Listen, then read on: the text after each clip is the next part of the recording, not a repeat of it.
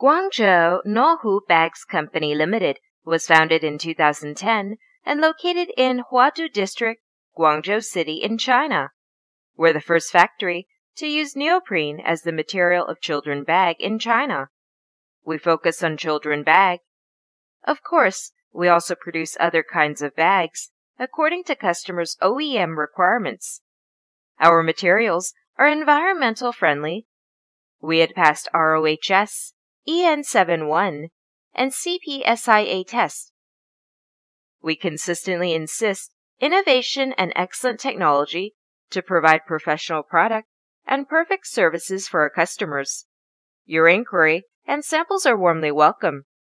We welcome all to make negotiation and cooperation with us.